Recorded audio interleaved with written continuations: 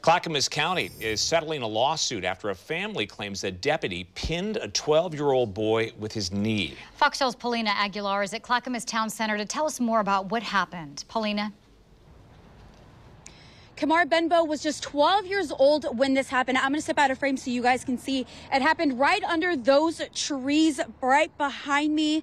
He was with a group of friends. He saw a fight and walked away. He was wearing a hoodie. He had some AirPods in, and his mother says deputies stopped him because they racially profiled him.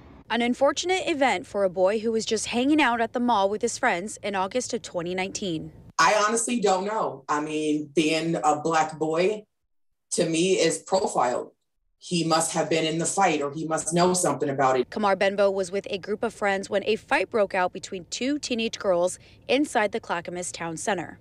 According to a lawsuit filed on his behalf, deputies stopped Kamar, and one of them put his knee on the boy's neck, making it hard for him to breathe. A friend of Kamar's quickly called his mother, Jarena. I couldn't drive fast enough, but what's going through my head is that they're going to hurt my son. One, he's a little black boy. He's probably reaching for his phone because he wants to call his mom. He's scared. I was scared that they were going to hurt him, that he was going to get shot or something. Like I just knew it.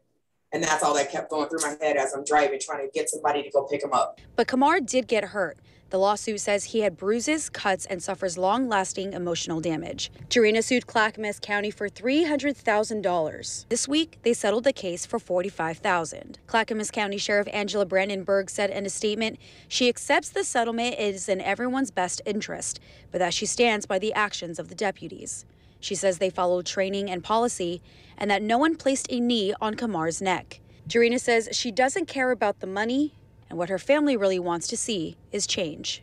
There's no police reform around how they retain people.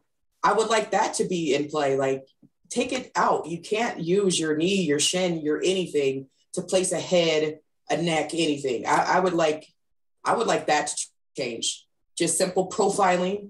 Maybe use words first, ask a question first, before you assume that they're a bad person or were involved in something bad. And I would want that. Jarena says Kamar is doing okay now. He's 15 years old. He says that he wants to save that money to get an apartment when he goes off to college in just a few years. Reporting in Clackamas Town Center, I'm Paulina Aguilar, Fox 12 Oregon.